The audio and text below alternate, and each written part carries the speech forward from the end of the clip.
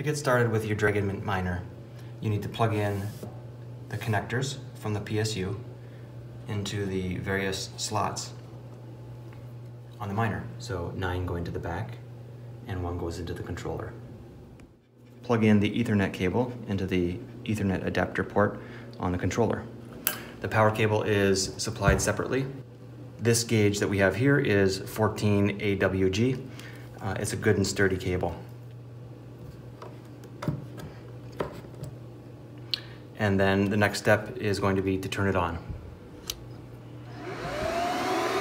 Once it's powered on, you'll see the lights start lighting up. But once it's up and running, you should be able to find the miner on your local network.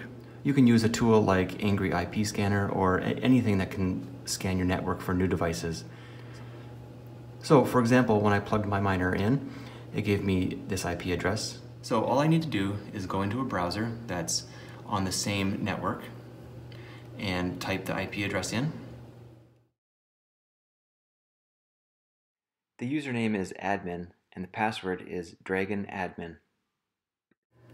After you log in, you'll come to the miner status page. The first thing you're going to do is go to the settings and then pools.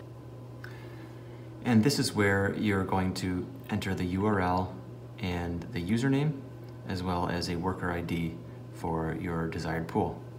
Click Update Pools, and your settings will be saved.